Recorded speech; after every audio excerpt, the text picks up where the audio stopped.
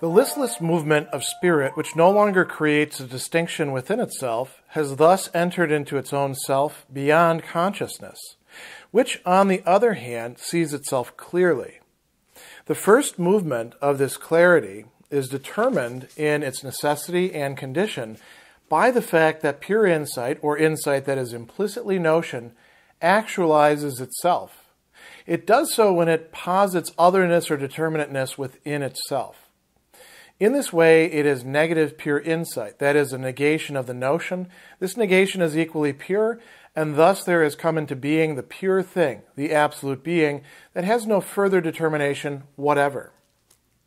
Characterized more precisely, pure insight, qua absolute notion, is a distinguishing of differences which are no longer differences, of abstractions or pure notions which are no longer self-supporting, but are supported and distinguished only by the movement as a whole.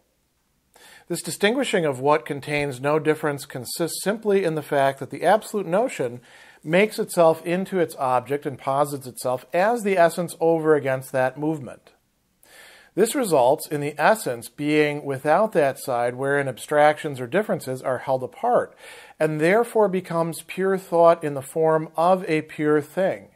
This, then, is just the listless, unconscious movement to and fro within itself of spirit to which faith was reduced when it lost a content that contained a difference.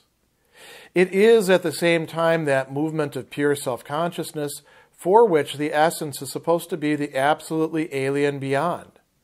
For because this pure self-consciousness moves about in pure notions, in differences that are not differences, it collapses, in fact, into the unconscious movement to and fro of spirit, that is, into pure feeling, or pure thinghood. The self-alienated notion, for the notion here is still standing at the stage of this alienation, does not, however, recognize this identical essence of the two sides. The movement of self-consciousness and of its absolute being does not recognize their identical essence, which is, in fact, their substance and enduring being. Since the notion is unconscious of this unity, absolute being has value for it only in the form of a beyond, standing over against it, while the consciousness making these distinctions, and in this way having the in itself outside of it, is held to be a finite consciousness. In paragraph 574, we are now entering a new subportion of this Enlightenment section. This one is very short and is called The Truth of the Enlightenment. So the question we have to ask is, well, what is the truth of the Enlightenment? And that is something that we've already started to see, right, in the development, in the struggle of the Enlightenment with superstition, which turns out to be about the Enlightenment and its views on and critiques of faith, and some of the responses that can be made by faith to Enlightenment. At the end of that section, faith has essentially lost the game, and now Enlightenment, or pure insight, dominates the field. And so the question is, well, what is the truth that it possesses? And what you see in this very metaphysical beginning paragraph, which is quite long, really can be boiled down to saying that what we're talking about here is a self-alienated notion in which spirit, as he says, goes to and fro. It doesn't really have something to latch on to. And why is that the case? Because, again, to use a phrase that Hegel has brought up many times, what we're dealing with at this point, not across the board entirely, but at this point, is a distinction of things that should be determinate without a real difference between them. And so in order to have truth of enlightenment, we're going to need difference, and that requires otherness. So let's walk our way now through what it is that he's saying. So he talks about this listless movement of spirit no longer creating a distinction within itself.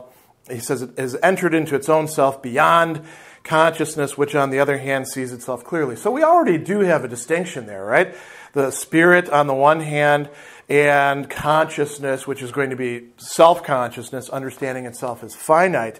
And he says the first moment of this clarity is determined in its necessity and condition by the fact that pure insight, or insight that is implicitly notion, actualizes itself. Okay, so what does that mean? What is the first moment of that? The first moment of this is, the spirit, right, which is going back and forth. And he says, pure insight, or insight that is implicitly notion, implicitly concept, implicitly something that connects things together, actualizes itself. And again, a very common Hegelian point. In order for the rational or the ideal to be what it's supposed to be, it has to become actual. It has to become wirklich, right? It has to engage itself in the world, in a project. It has to become practical. So he says, how does it do this? Here's a key Hegelian point. It does so when it posits otherness or determinateness within itself. Over and over again in the Hegelian dialectic, we're going to see that in order to become real, in order to engage the world, in order to have projects that mean anything, that you throw yourself into, there has to be alterity, otherness. There has to be a kind of splitting. And this can take many, many different forms. It can be the difference, realizing the difference between means and ends. It can be, thinking about the nature of another self-consciousness in your relation to it. It happens in a myriad different ways. But this is really fundamental to the Hegelian dialectic. Without this, there is no advance. So the key then is, in some respect, to get the right kind of other, although sometimes you don't have much of a choice about that, and then to figure out how you bring them together. How do you get past? How do you reconnect them? So he says, in this way, it is negative pure insight, a negation of the notion, a negation of the concept. This negation, he says, is equally pure, and thus there has come into being the pure thing, absolute being, the pure thing. Absolute being as something that just is, right? Now, he says that this is part of what happened through the Enlightenment. And we're going to see how this gets worked out in later paragraphs. He says this has no further determination whatever. We saw that earlier. Characterized more precisely, pure insight as the absolute notion is a distinguishing of differences which are no longer differences of abstractions or pure notions, which are no longer self-supporting, but are supported and distinguished only by the movement as a whole. So we have a distinction being made, but it's not a distinction that is going to be particularly workable or useful for self-consciousness. So what should it do then? How should it manage this? Well, he goes on. He says, this distinguishing of what contains no difference. So we have here, again, a distinction, but it's not really a distinction in the fullest sense. A distinction, when we make a distinction, like, say, between means and ends, means are different than ends. How are they different? We use this word difference quite a lot, too. This is worth dwelling on. When a difference really matters, you have some way of articulating how these things are fundamentally different from, and maybe still connected with, each other. There is a contrast there. What would be the opposite of that? Imagine a paper where you're just filling in, schemas of means and ends, and you're not really thinking about it, and you're just sort of plunking things down in there as if they're homework for you to do, busy work, as we say. That's a distinction without a difference. So he goes on and he says, it consists in the fact that absolute notion makes itself into its object and posits itself as the essence over against that movement. So the absolute object is going to make it, the absolute notion is going to make itself into its own object. And we're going to see that this will involve subjectivity. But for right now, we have this polarity of the pure thing, right? And then we have the consciousness that is actually trying to make sense of this. So he says that the results are in the essence being held without that side, wherein abstractions or differences are held apart, therefore becomes pure thought in the form of a pure thing, absolute being.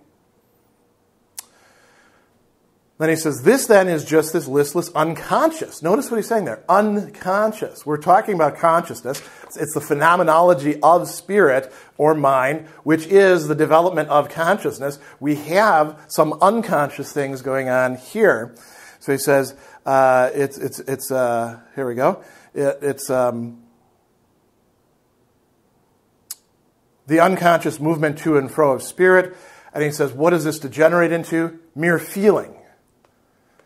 Mere affectivity. Pure thinghood. Then he says the self-alienated notion, for the notion of standing at the stage of this alienation, of being opposite, of being alien to itself, does not recognize the identical essence of the two sides. It doesn't recognize that self-consciousness and absolute being are in fact part of the same movement. You could say that the self-alienated notion, or spirit if you like, is not aware of itself. It's just, reacting. It's just understanding. It's developing, but it's not taking a conscious guidance of that. So he goes on and he says, the movement of self-consciousness as absolute being doesn't recognize their identical essence, which is their substance and enduring being. And he says, since the notion is unconscious of this unity, absolute being has value for it only in the form of beyond standing over against it. While the consciousness, so the real thinking going on this side is on self-consciousness side. The consciousness making these distinctions and having the in itself outside of it is held to be a finite consciousness. So what we have here is a sort of division that's taking place, and we don't have anything yet overcoming that. That's going to happen as we move through this section. So the truth of self-consciousness, or the truth, rather, of enlightenment is something yet to be realized.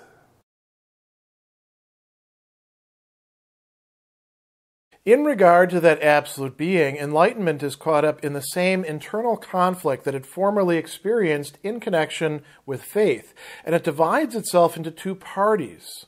One party proves itself to be victorious by breaking up into two parties, for in so doing it shows that it contains within itself the principle it is attacking, and thus has rid itself of the one-sidedness in which it previously appeared. The interest which was divided between itself and the other party now falls entirely within itself, and the other party is forgotten, because that interest finds within itself the antithesis which occupies its attention. At the same time, however, it has been raised into the higher victorious element in which it exhibits itself in a clarified form, so that the schism that arises in one of the parties and seems to be a misfortune demonstrates rather that party's good fortune.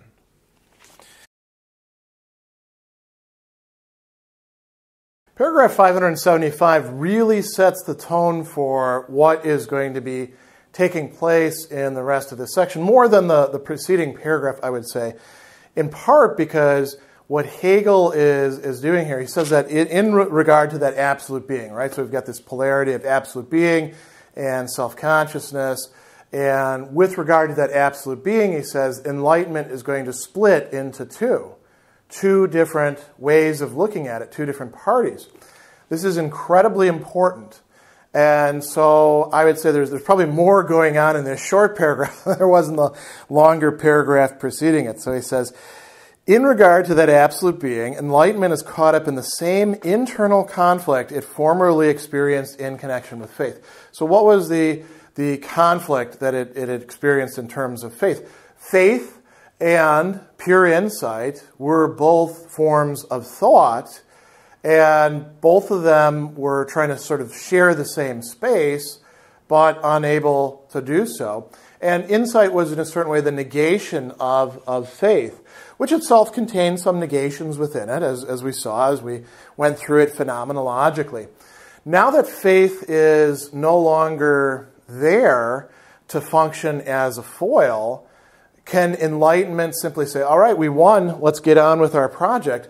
No, because inevitably what it finds once it no longer has that opposition to something else and starts working out its own projects and looking more closely at itself and at its objects. It's sort of like saying, oh, well, I thought everything was going to be great and simple once we got this crazy pain in the rear person out of the house, and now the house is so quiet, and you start looking around and you're like, oh, I never noticed how dusty things are in here, or that I never unpacked all those boxes, or, that maybe I don't like being by myself, and you start talking to yourself. I mean, this is very metaphorical, but that's what's going on with enlightenment.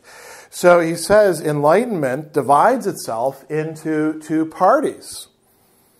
And here Hegel, is telling us something quite interesting. One party, and he's using the word parte there, right? So sort of one faction, one grouping, proves itself to be victorious when it breaks up into two parties. And this is often the case in politics, right? We see a successful party that comes to so dominate the scene that its opposition really vanishes. It's probably going to split into two parties and become two different entities. How? By emphasizing different principles.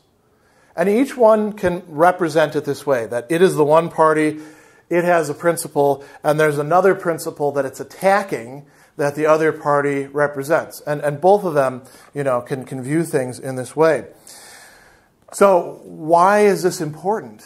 He says the same thing, enlightenment, contains within itself the principle it is attacking, and it's rid itself of the one-sidedness, Einseitigkeit, right, in which it previously appeared. So in a way, you could say enlightenment couldn't really be what it was and display its own inner contradictions that it has to work through, while faith was still dominating the scene, or at least, presenting a rearguard action that it constantly had to fight against. Once enlightenment takes over the culture, enlightenment can start splitting into enlightenments, or at least different interpretations of enlightenment. Again, something really great to keep in mind for the contemporary defenders of enlightenment. There is no one single enlightenment thing that everybody from, Bacon all the way through Kant were all involved in. They didn't agree on everything, right? And it's very, very important to be clear which enlightenment we're talking about. Not just to, because if we're not, then we're doing what Hegel calls picture language, or Vorstellung, representation, or even worse, just appealing to feeling, Gefühl. Now that's not enlightenment at all. Enlightenment is about working out the concept, conceptual thinking, able to take its opposition into itself and not be one-sided. So he says, the interest, and he uses this word, interest here, which was divided between itself and the other party, now falls entirely within itself. The other party is forgotten. Faith is no longer the real issue. Because, why? That interest finds within itself the antithesis, the Gegensatz, between the two parties, between the two principles, which occupies its attention. Culturally, the Enlightenment stops focusing on attacking faith and starts focusing on trying to figure out what the hell the world is about and how to fix it and what to do. So he says, at the same time, it's been raised into the higher victorious element in which it exhibits itself in a clarified form. So the schism, the splitting, right, that arises in one of the parties and seems to be misfortune, demonstrates rather that party's good fortune. Who is the party here? The party is enlightenment itself as opposed to faith. So splitting into two is actually a good thing. It's going to bring out all sorts of matters that need to be clarified.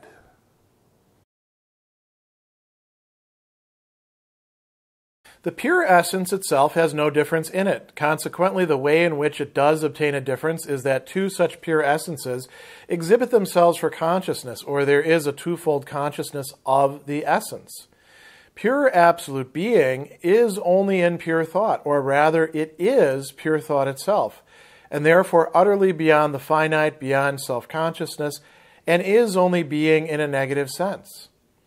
But in this way, it is just mere being, the negatives of self-consciousness. As the negative of self-consciousness, it is also related to it. It is an external being which, related to self-consciousness, within which differences in determination fall, receives within it the differences of being tasted, seen, etc. And the relationship is that of sense certainty and perception. Paragraph 576 is telling us a little bit more about this dualism or duality within the heart of enlightenment that Hegel has been talking about for the past two paragraphs in this section. So he says that if we think about it in terms of pure essence, or as he's going to say, pure absolute being, it doesn't have any difference within it. And we saw that what's really important here for the development of the Enlightenment is that it does have difference within it. So how is this difference that we know is supposed to be there going to manifest itself?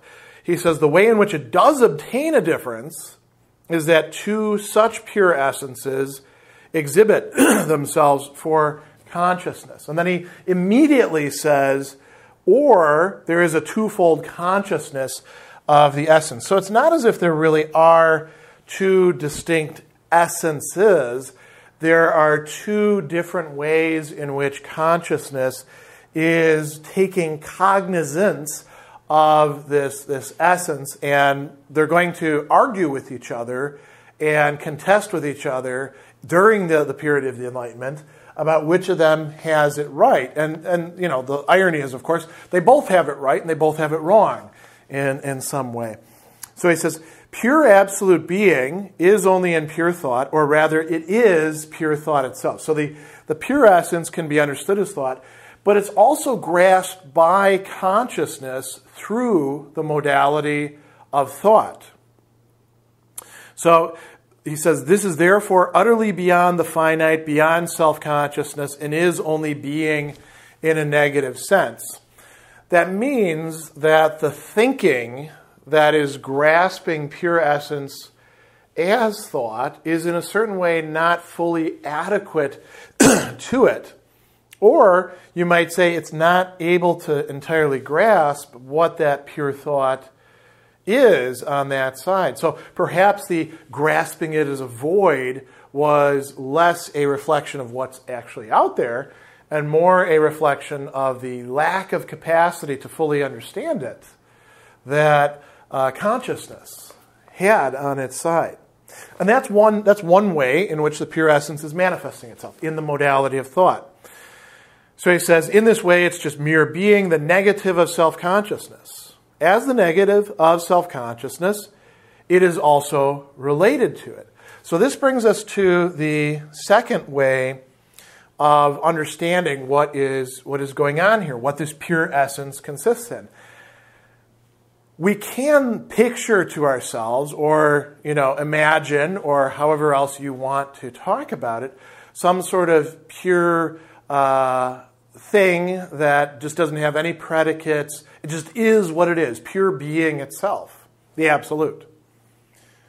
But that doesn't work for very long. We need some ways to make sense of it. And we have to think about, well, if there's an absolute out there, what is all this stuff that we're seeing and hearing and smelling? What is the world? What is this body that I have? What is this chalkboard? Or, you're looking at this through, what's happening in a camera right now. You're looking at it on some sort of screen. What is that? So Hegel says, to go back just a little bit, as the negative of self-consciousness, the absolute is the negative self-conscious, it is also related to it. And here's where he brings in the second modality. It is an external being which, related to self-consciousness, within which differences and determination fall, receives within it differences. And what are those differences? Here he says these are differences of being tasted, seen, and so forth.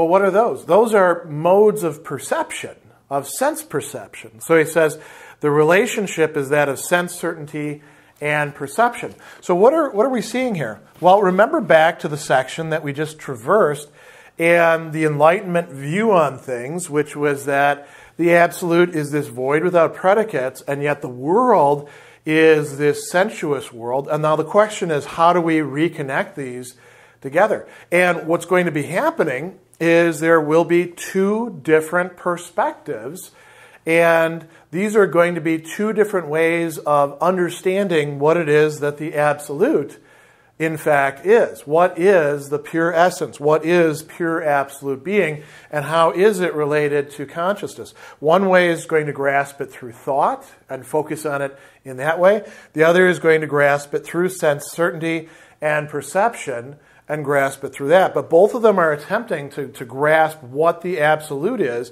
and how self-consciousness fits into that absolute.